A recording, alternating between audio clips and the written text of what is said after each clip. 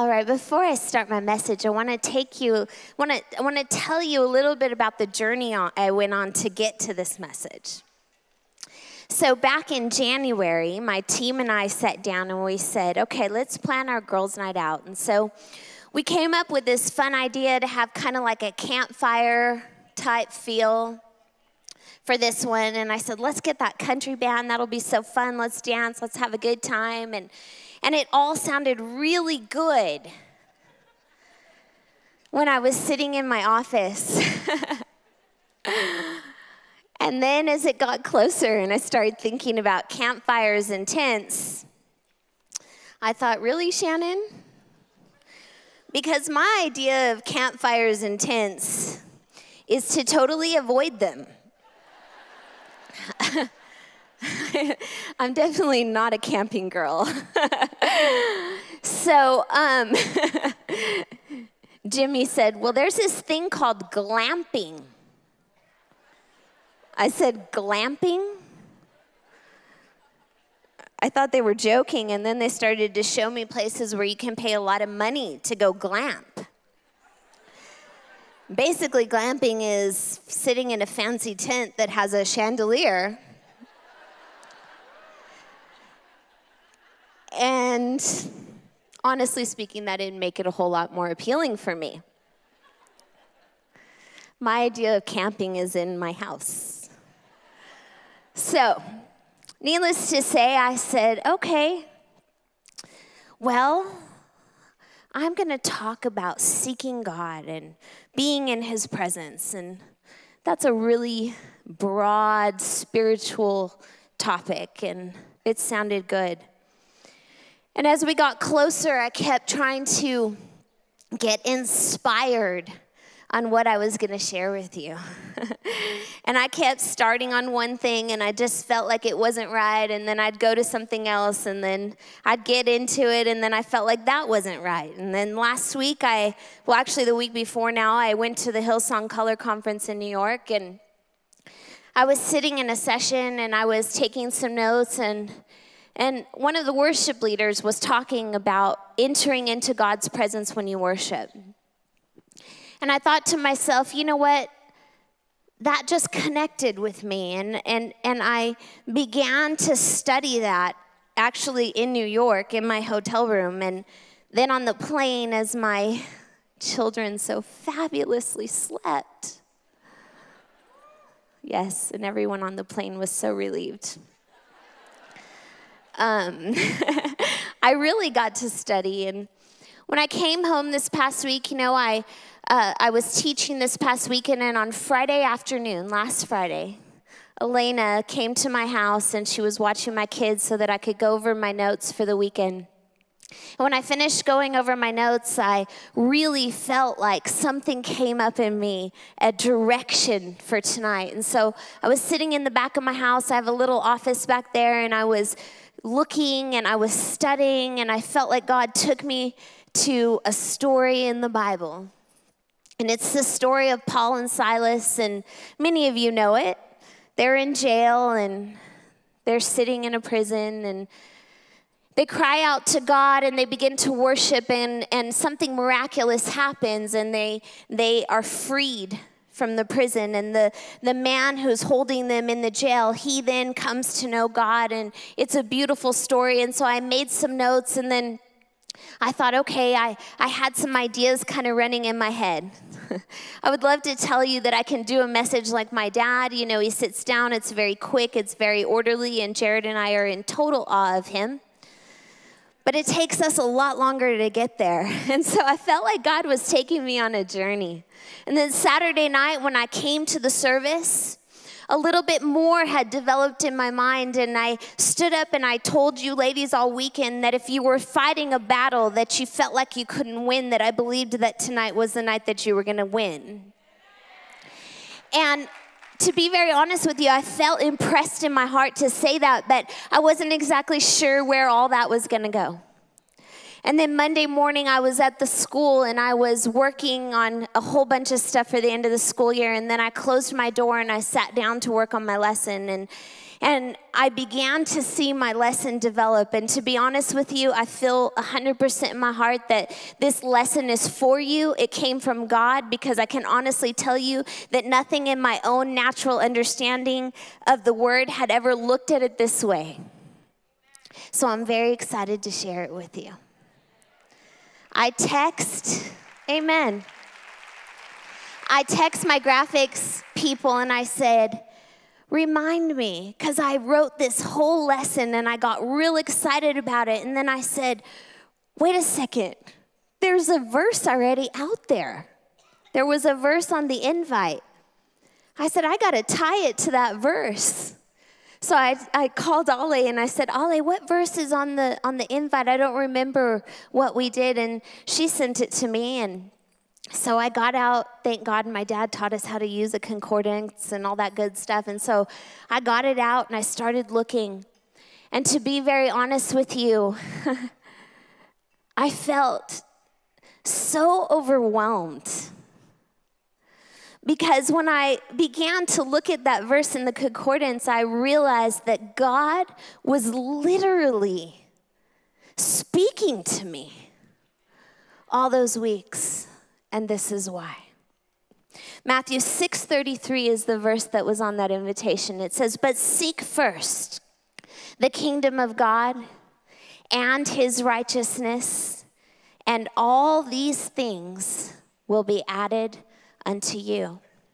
I told you that when I was in New York, I began to think that I really wanted to talk to you about entering into God's presence through worship. And so as I began to look up that verse in the concordance, that word seek there, but seek first the kingdom of God, that word seek means worship. I couldn't believe that because I had never looked at it in that way. And then I went on to study the rest of the verse, and it says, seek first the kingdom of God. Well, the kingdom of God is referring to the kingdom of heaven, to his word and his name and his promises. So we are worshiping the kingdom of heaven. We're worshiping God and his word. We're worshiping his promises. It goes on to say, and his righteousness. When I looked up that word righteousness, I was just shocked, to be honest with you, because I had always read that verse and read it from the standpoint of that when I seek first God and then I do my best to live righteous, then good things will happen to me. But that word righteousness actually means justice. So when I seek first the kingdom of heaven and his justice, all these things will be added to me. When you look that up in the concordance, it says that then the preceding things, meaning the kingdom of God and all that that encompasses, his promises and his word and the power of his name and his justice, will then manifest in your life. So you can understand why I was so overwhelmed in that moment, because on Saturday I had stood up and said, I believe that God has told me that on this night that God's going to fight a battle for you. So if you've been fighting an unfightable battle, and the whole time I never really had gone back to think about the original verse, and it was an afterthought, but then I realized that it was no afterthought at all. You see, God's hand had been in it from the beginning. He planted the thought in my mind about worship without me ever understanding that that word seek meant to worship. And then he planted the thought in my heart about his justice fighting for you without me ever understanding that that word righteousness meant justice. So then we understand that this verse and the theme of tonight is that when I enter into God's presence, when I worship the kingdom of heaven and all that it involves, and I seek after his justice, then the kingdom of heaven and its promises and his justice on my behalf will then manifest in my life. The title of my message tonight is Seek Him. I hope you brought your notepad, because I'd like for you to take some notes if you did.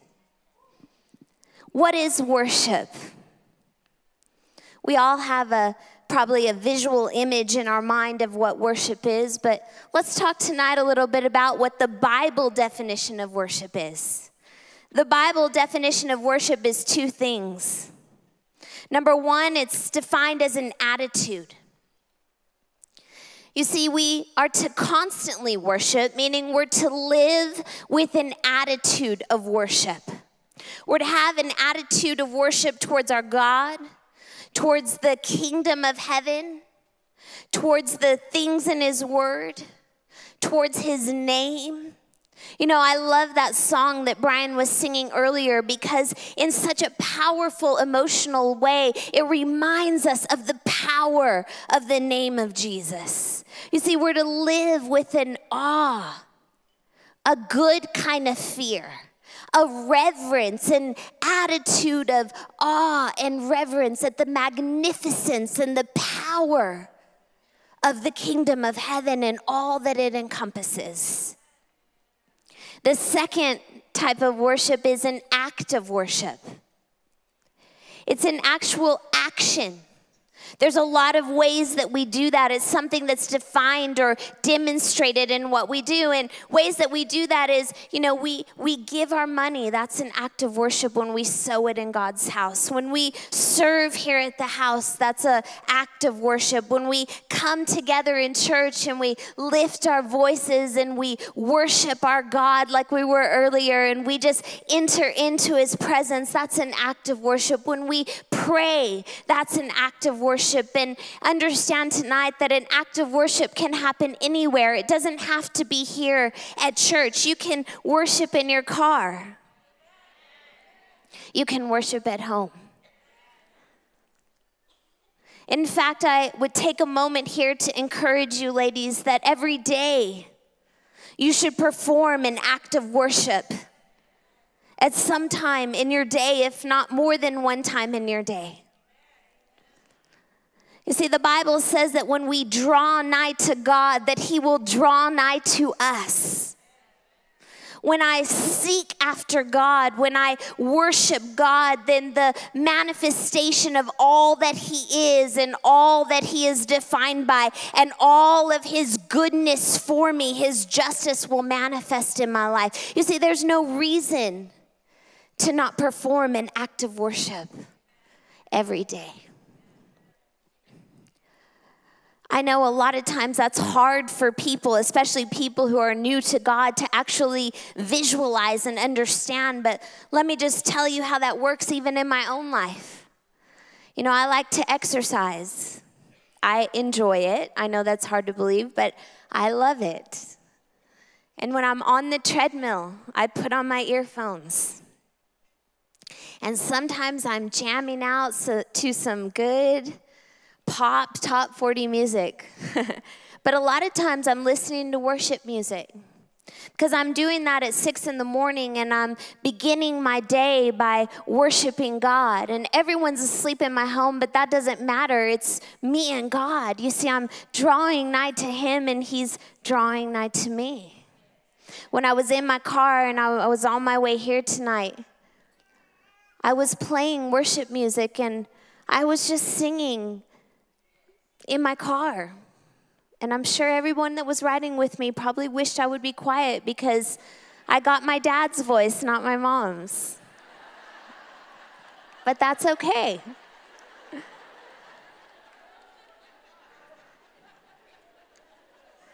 When God hears my praise and worship, He sees it as perfect. Amen.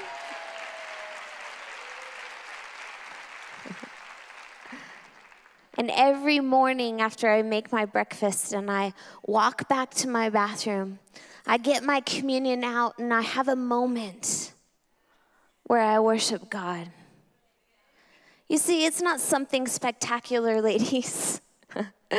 And I would love to make you feel and be able to say to you that it's some profound spiritual moment, but please let me share the reality of that with you. I mean, when I'm in my car and I'm worshiping God, like every 5 seconds, I'm like, yes, Emery, yes, okay, give me the iPad, let's change it. Let's do this, let's do that. You know, it's okay. You got to be real here. But God understands all of that.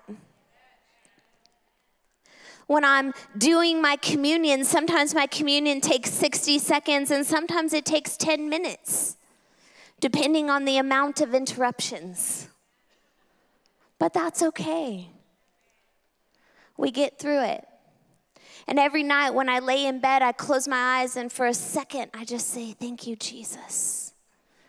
And I confess the promises of God's word over my life because I understand that when I verbalize them as an act of worship to God, when I seek and worship the promises of the kingdom of heaven, then I know that they can then manifest in my life because I'm giving life to them. So see, every day you should live with an attitude of worship, and then you should perform acts of worship. Now, some of you came here tonight and you're carrying a burden. And I knew that you would come here that way because I told you this weekend that some of you were going to come here who had been fighting a battle for a very long time. If you're from our church, then you probably believe in the goodness of the nature of your God because we teach you that our God is a good, good God who cannot do evil. Amen? But despite the fact that you're believing in that, maybe you sit here tonight and you've been losing a battle or you're not experiencing the victory in some area. Maybe some of you are even at a point of desperation. Well, I believe beyond a shadow of doubt that tonight is a significant night. It's the start of a turning point in many lives. I believe that tonight, God's justice, his righteousness, and the kingdom of heaven are going to prevail. Amen? You see, tonight we're talking about unwinnable battles. We're talking about how to fight the unwinnable battle and then win. You see, as women of God, we're living in a fight. You are called to fight. Now, some of you don't want to hear that. You want to live a fairy tale life that doesn't exist. Just because you're a child of the King does not mean that you are not in the world. There's a devil in the world who seeks to destroy your life. This life is a fight, but it's a good fight. 1 Timothy 6:12 says, fight the good fight of faith. 2 Timothy 4:7 says, I have fought the good fight. Ladies, you've got to see yourself in a different way. You've got to see yourself as a warrior girl. You've got to see yourself, all I can see in my mind is Supergirls. And maybe you would understand if you lived with Caleb and Emery, because all day, every day, they are Spider-Man and Supergirl. And they are putting all the bad guys in jail. And they do it with total confidence, no matter how big the bad guy is. Because you see, they're not afraid of anything. Ladies, I believe that God is calling on you tonight to be a Supergirl. Amen. Matthew 11:12 says, the kingdom of heaven suffers violence, and the violent take it by force. Why am I sharing this with you? Because I'm going to take you through a lesson here in a minute, but I got to get you a little psyched up. You see, you got to get ready. You got to get your mindset right. This is a night that battles are going to be won, but they're not going to be won by fairy tale princesses. They're going to be won by super girls who are going to stand up and fight the good fight of faith. Amen? Can you do it? Amen. If you came here tonight and you've got a battle that you need to win, then I want to encourage you to open your heart right now to receive. Open your heart. Make up your mind right now that this night is for you. Prepare to win. Amen? Look, I want to share with you a story tonight. It's a story about a man in the Bible named Jehoshaphat. A lot of you know the story, but if you brought your Bibles, if you'll go with me to 2 Chronicles 20, we're going to go through this story. Now, Jehoshaphat was a good king. He was a good guy. And under his reign, the people enjoyed a great time of prosperity. He was king for over 25 years, and he was marked by his faithful devotion to God. So Jehoshaphat was a godly man, and he was living after God. He had a heart towards God. In fact, he took a stand for God because at the time, a lot of the kingdoms around him were worshiping idols. And Jehoshaphat said, no, my kingdom will be devoted to God. He's known later on in the Bible, he's referred to or considered a hero of the faith because he was so devoted to God. His greatest moment is a remarkable story, and I want to share with you that tonight. So if you brought your Bibles, we're going to start in verse 1, 2 Chronicles 20. After this, the armies of the Moabites, Ammonites, and some of the Meunites, I think, declared war on Jehoshaphat.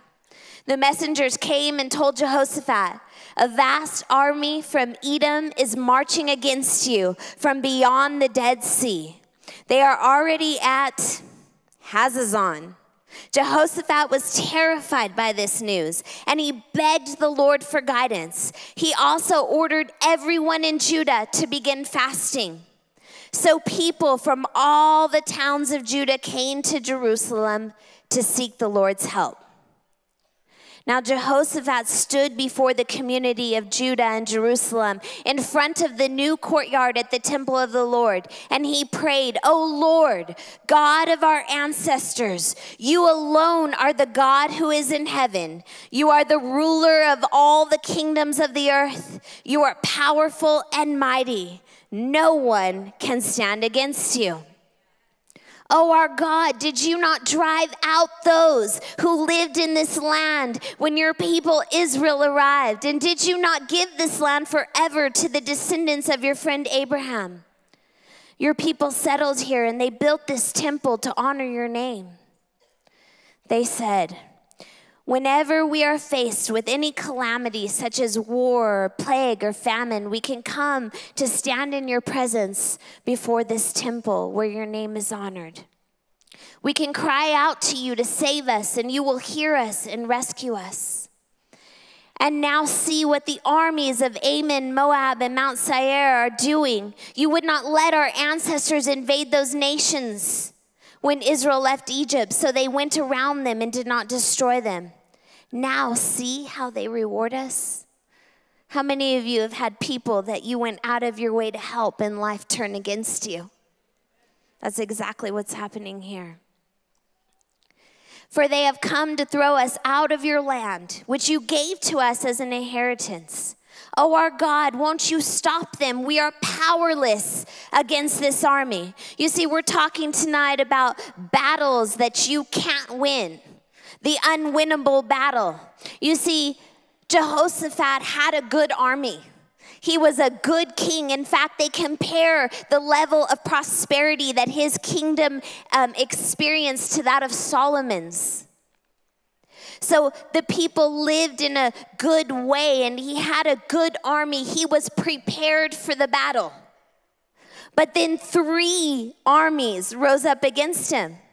So they're fighting a battle that they're powerless to stop. We are powerless against this mighty army that is about to attack us. We do not know what to do, but we are looking to you for help. As all the men of Judah stood before the Lord with their little ones, their wives, and their children, the Spirit of the Lord came upon one of the men. His name was Jahaziel, son of Zechariah, son of. We'll skip that. Verse 15, he said, listen, all you people of Judah and Jerusalem, listen, King Jehoshaphat. This is what the Lord says. Don't be afraid. Don't be discouraged by this mighty army, for the battle is not yours, but God's. Amen. Tomorrow, march out against them. You will find them coming up through the ascent of Ziz at the end of the valley that opens into the wilderness of Jeruel. But you will not even need to fight. Take your possessions, then stand still and watch the Lord's victory. For he is with you. Do not be afraid or discouraged. Go out against them tomorrow, for the Lord is with you. Will you let me finish the story?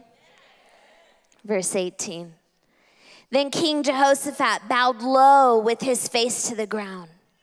And all the people of Judah and Jerusalem did the same, worshiping the Lord. Then the Levites began to praise the Lord, the God of Israel, with a very loud shout. Early the next morning, the army of Judah went out into the wilderness. On the way, Jehoshaphat stopped and said, "Listen to me. All you people of Judah and Jerusalem, believe in the Lord your God, and you will be able to stand firm. Believe in his prophets, and you will succeed."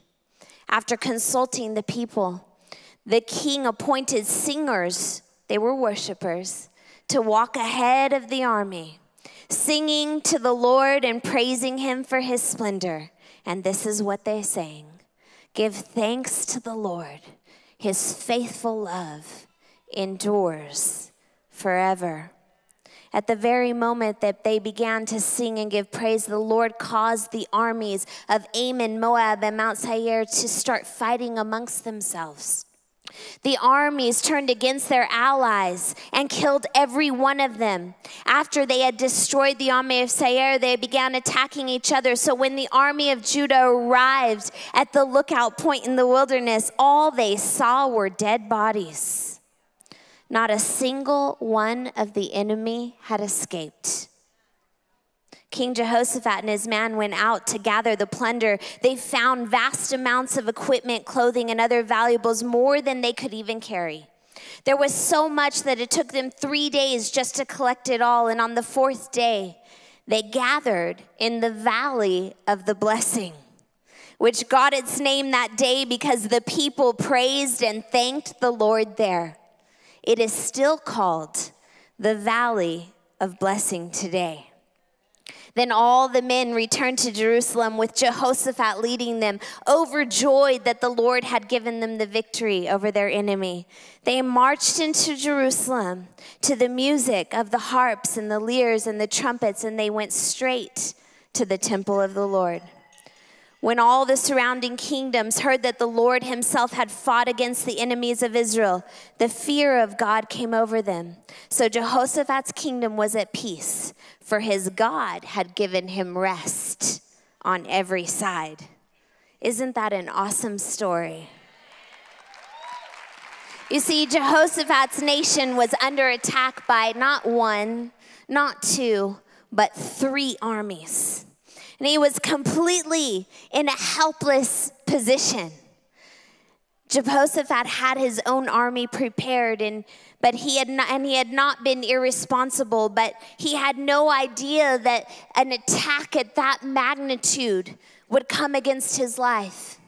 You see, a lot of times I think we as Christians, we're prepared for the average attack, and we can fight that battle, but sometimes we fight a battle that is so big that no matter how prepared we are, it's beyond anything that we could do. You see, how could a nation of one fight 3 nations?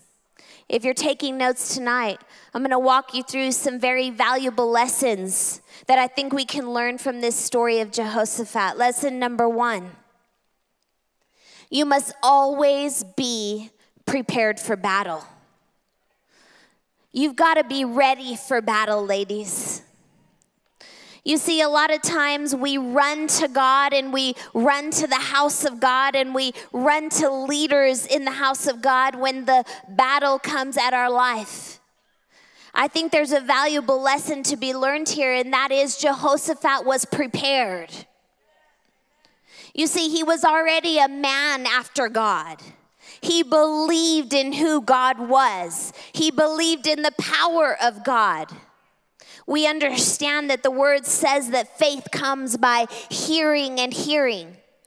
Well, the biggest thing that faces a struggle is our faith when we are pressed in a super heavy way.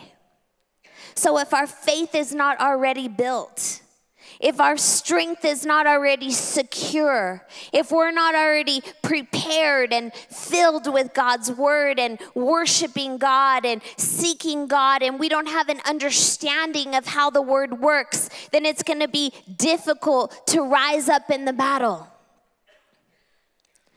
You see, when Jehoshaphat got word that the 3 armies were coming against him, he didn't have a phone where he could go Google what to do. When Paul and Silas sat in the jail, they didn't have anyone to call.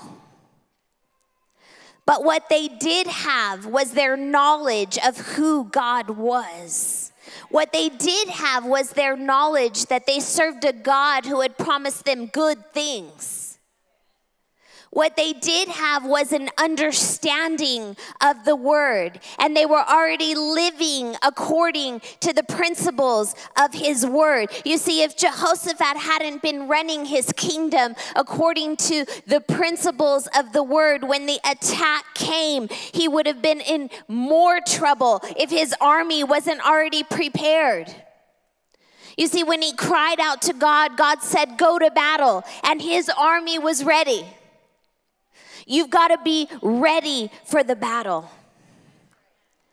There's this amazing verse in Jeremiah 9, verse 23. It says, "Let not the wise man boast in his wisdom. Let not the mighty man boast in his might.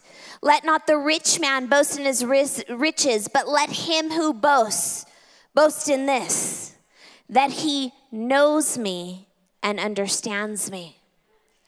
You've got to have your life in order. You've got to be prepared for battle. And the way that you do that is that you have a true knowledge and understanding of who your God is.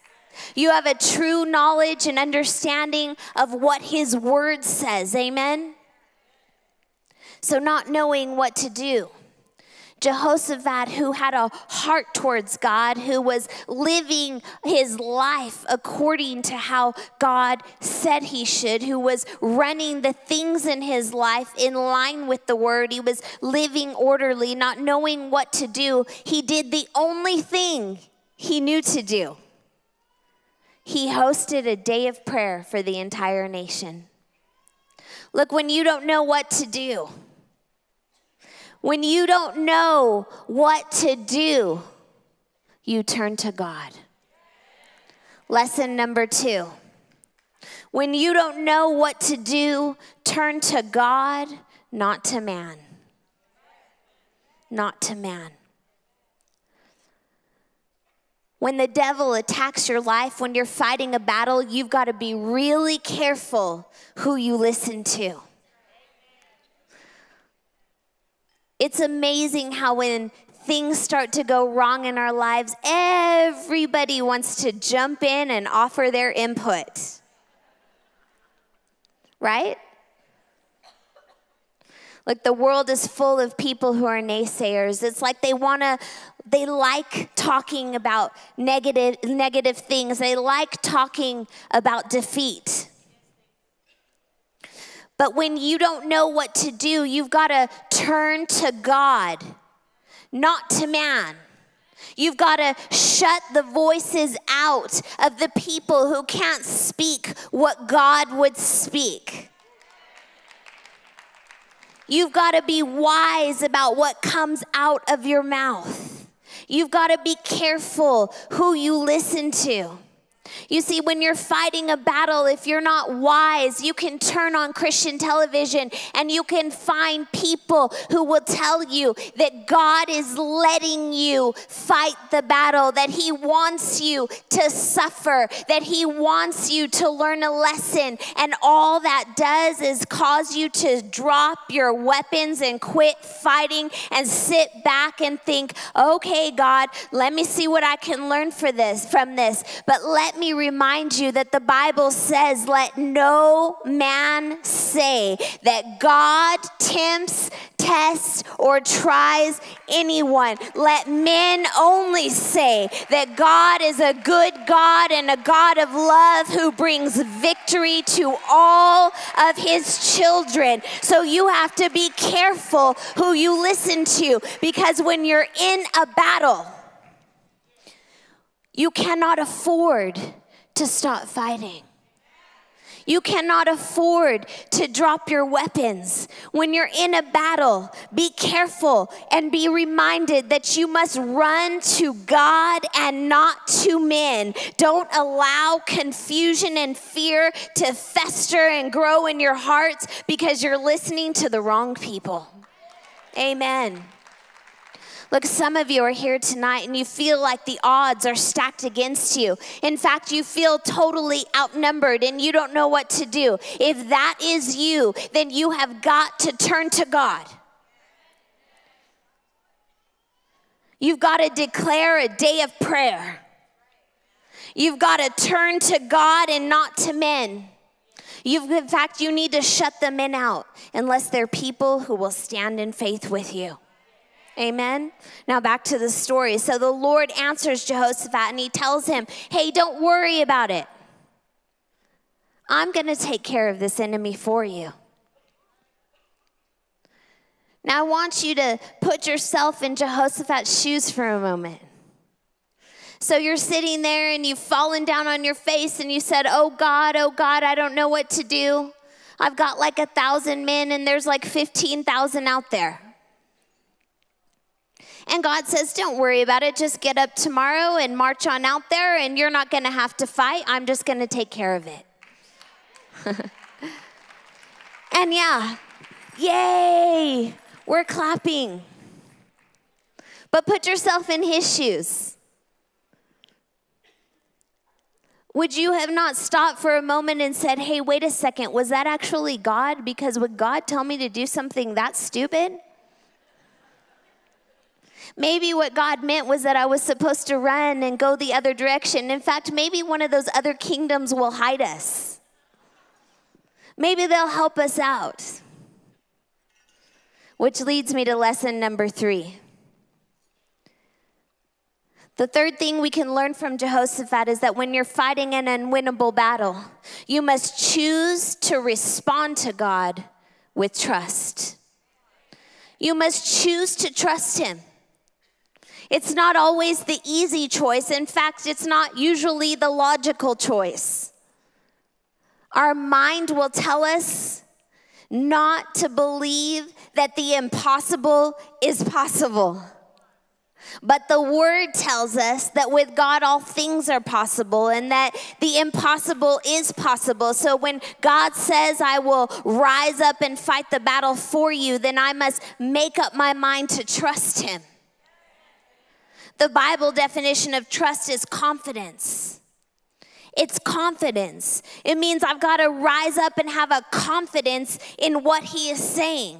I've got to have a confidence in God and not a confidence in people or circumstances or my emotions. See, when you're fighting a battle, you're not just dealing with the issue. It's not just the thing in front of you. It's everything going on the inside of you too. You see, your mind will run wild and your emotions can get crazy. And the circumstances can start compounding and get worse and worse. But you've got to make a decision like Jehoshaphat did. Even though there was a few of him and a whole lot of the enemy, he said, that's okay. The Lord has spoken and I choose to trust what the Lord has said. Despite the fact that the natural circumstances tell me this battle is not winnable, I choose to believe. Trusting God requires us to shut our minds up and to have confidence in the word. You know, it's one thing to believe the word when you're not fighting a fight. It's one thing to believe that the Bible says that Jesus will heal you when you're not sick. It's another thing to believe that Jesus said that he bore your sicknesses and your diseases when you're facing a diagnosis. You see, because when the natural circumstances have attacked your body, you have to choose to not believe those circumstances. You've got to choose to have a confidence in words on a paper that say that Jesus bore your sicknesses and carried your diseases, and by his stripes you are healed. But you heard the story of Jehoshaphat, and you understand what can happen when you choose to have confidence in your God. So Jehoshaphat chooses to trust in God's response, and then he and the people do something that's magnificent. You see, they haven't seen God give them the victory yet. But before they go to battle, they worship. They worship. They fall on their knees and they say, your love endures forever. They begin to worship God. Isaiah 40:31 says, those who will trust in the Lord will find new strength. When you worship God, when your response to God saying, I will deliver you, is I choose to trust in you, then a new level of strength will rise up inside of you. A new level of courage will rise up inside of you. A new level of confidence will come alive in your heart. Amen. He and all of the people worshiped.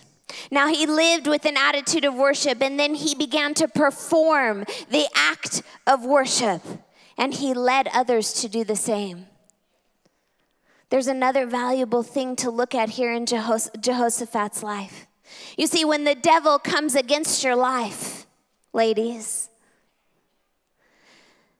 the battle, the way you fight the devil is not just about you and how you fight. You see, all the people around you that you influence are going to be affected by your response to the attack. See, the Bible says that my children are the heritage of the Lord, that they are sanctified by my faith. So when the devil comes against my life, I've got to lead my children in a way to know that they can fall on their knees in prayer, they can lift their hands in worship, and they can have a total confidence that what the word says is yes and amen. See, your response is not just about you. It's about everyone around you. So who are you leading? How you fight this fight is important. How you rise up in the unwinnable battle is important. You can't lay down and give up. You've got to rise up and keep fighting. So the next morning, Jehoshaphat and his men, they get up and they go out. And right before they're about to march, Jehoshaphat stops and reminds the men of what the Lord said and that they must trust him.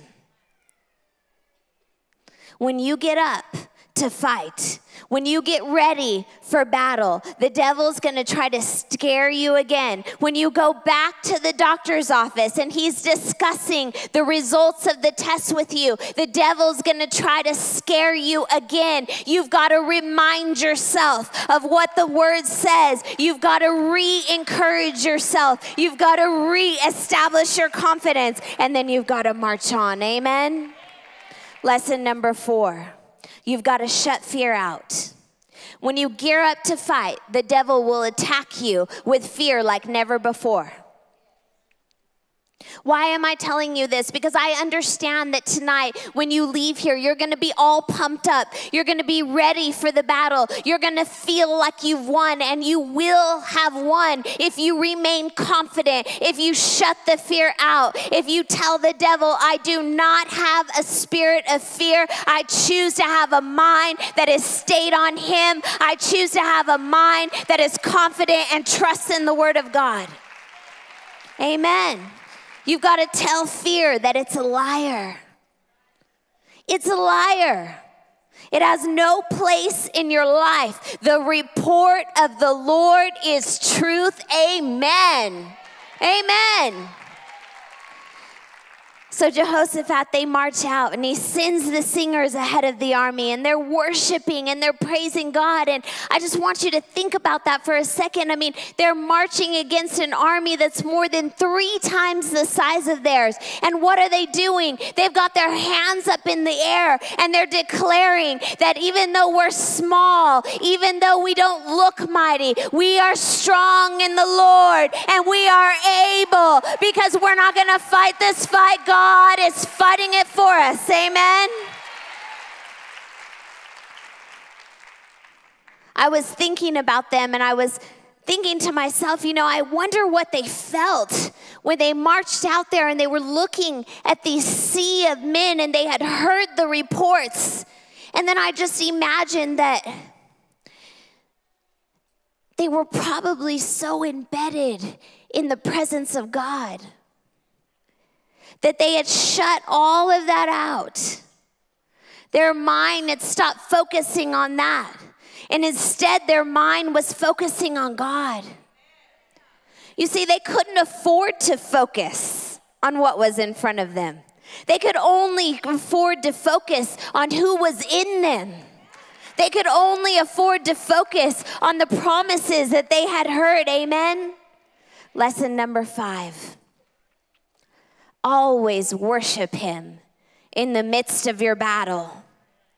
Always worship him in the midst of your battle. Now we know that that's not our natural first reaction. It's not always easy to worship when we're struggling or we're fighting. But understand tonight that it is the right thing to do. No matter how you feel, or if you're wondering where God is, always know that his word says he will never leave you. He will never forsake you. Throw your hands up in the air and draw nigh unto the God you serve. Amen. Worship him in the middle of your battle. So Jehoshaphat meets up with the enemy. And the unthinkable has happened.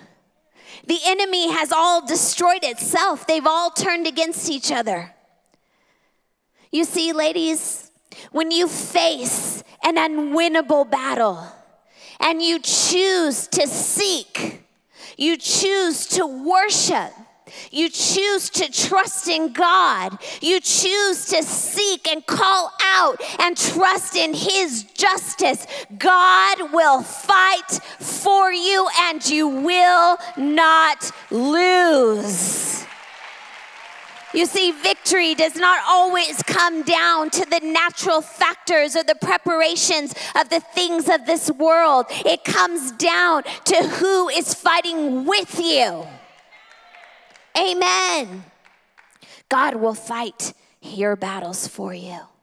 His love will win those battles for you. Remember, his love already conquered death, hell, and the grave. What could be worse than that? So now Jehoshaphat has the victory. And there's such a valuable lesson to be learned there. Remember, a lot of us run to God when we need him.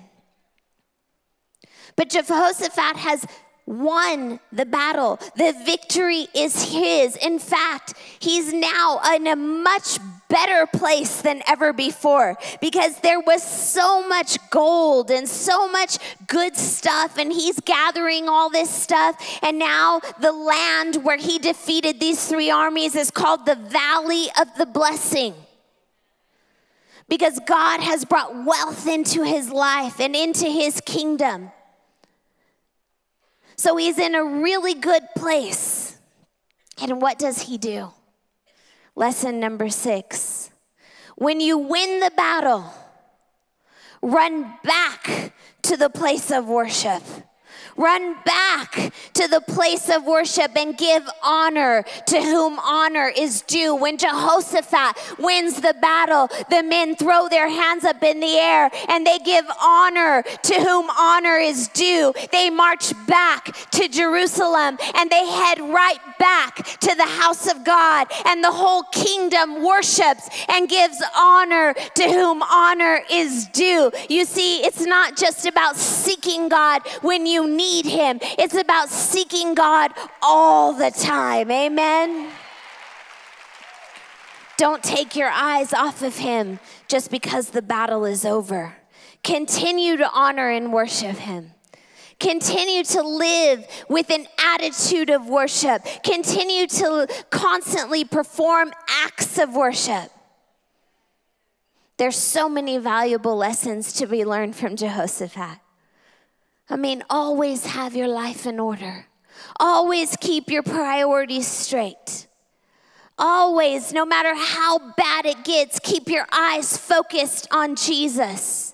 Don't seek the input of the wrong people. Don't start running out and talking about your problems and letting doubt and unbelief start growing in your heart. Start running to the people who will remind you that the report of the devil is not truth. The report of the Lord is truth. Amen?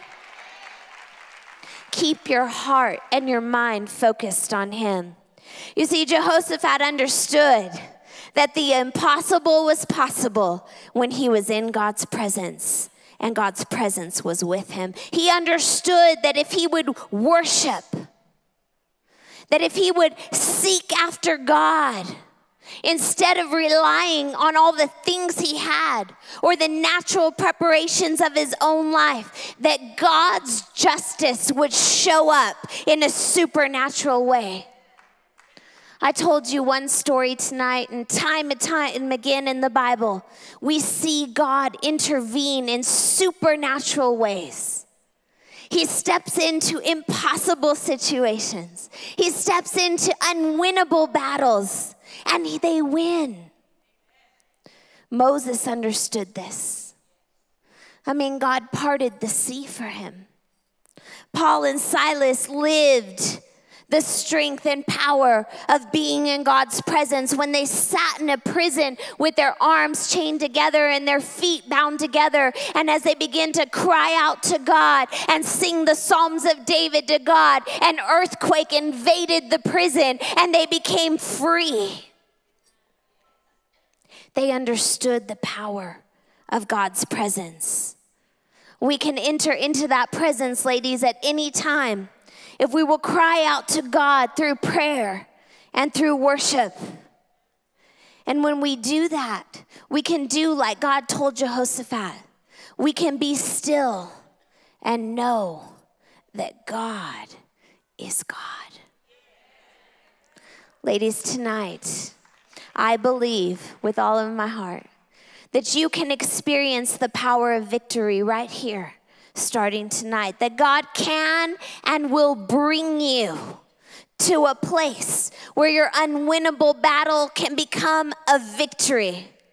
And I believe that that can happen for you when you choose to enter into his presence and then you choose to trust in the victory that he promises you. When you study God's presence in the Bible, you will find verse after verse that tells you what it means. It says when we enter into his presence that there is joy, there is pleasure. It says that there is rest and refreshing. When we enter into his presence, it says we are found. When we enter into his presence, there is mercy and grace. There is patience. There is healing. There is encouragement and strength in his presence. There is justice and victory in God's presence. Ladies, tonight we're going to go to battle. Are you ready? We're going to enter into his presence. We're going to cry out to God, and then we're going to let him fight the battle for us. Amen? We're going to fight the fights that look like they can't be won. Whatever you came here tonight, I want you to begin to think about that. Whatever it was that you're facing, whatever issue is going on in your life, and I want you to start listening to what I'm saying to you. You see, tonight you're going to quit being a victim. Tonight, you're going to stop living and desperately hoping and just going from one day to the next, barely getting by, and you're going to rise up and you're going to stand in a place of strength and honor. You're going to step into the valley of the blessing, and you're going to declare that your God is able, that the victory is yours, that his promises are yes and amen. Tonight we're going to enter. Hebrews 10:19 says, having therefore, brethren, boldness to enter into the holiest by the blood of Jesus. Ladies, tonight, as we go to battle, I want you to prepare to enter into his presence and to do it with boldness. You see, if you're here and you're a child of the King, then tonight you can present your prayer and your praise to God with boldness. You see, because of the blood of Jesus, you can enter into his presence with all boldness. Look, we're going to do two things. As the leader here tonight, I'm calling a time of prayer. I'm calling a night of prayer for you, ladies. God told me that tonight was a night that we were going to fight the unwinnable battle, and we were going to win because he is going to fight for us. Look, we're going to get down on our knees. We're going to trust in God. We're going to fight with him on our side. And I want to build your faith for a moment, because I know sometimes it's hard to believe that something that big could be over just like that. You see, this Jehoshaphat miracle was not a one-time story in the Bible. In fact, it's a God specialty. Isaiah 45:2 says, I will go before you, and I will make the crooked path straight. I will break in pieces the gates of bronze, and I will cut the bars of iron. Deuteronomy 9:3 says, therefore understand today that the Lord your God is he who goes before you as a consuming fire. He will destroy them, and he will bring them down before you. Exodus 14:14 says, the Lord will fight for you, and you shall hold your peace. 2 Chronicles 32:7 says, but with us is the Lord our God to help us and to fight our battles. Isaiah 49:25 says, for I will contend with him who contends with you. Proverbs 20:22 says, wait for the Lord, and he will save you.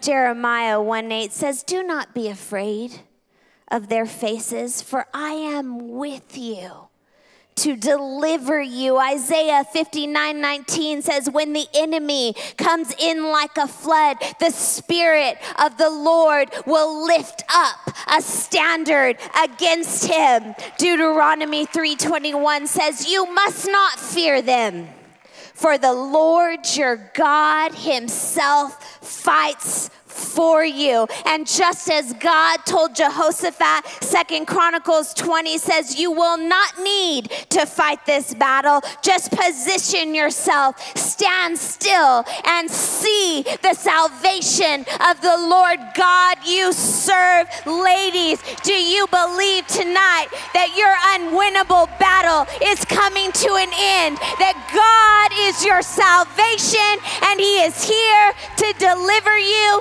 in Jesus' name. Do you believe that God will fight for you? If you believe that, then get up on your feet. Do you believe that with him, the impossible is possible and the unwinnable is winnable? Amen. First, we're going to pray.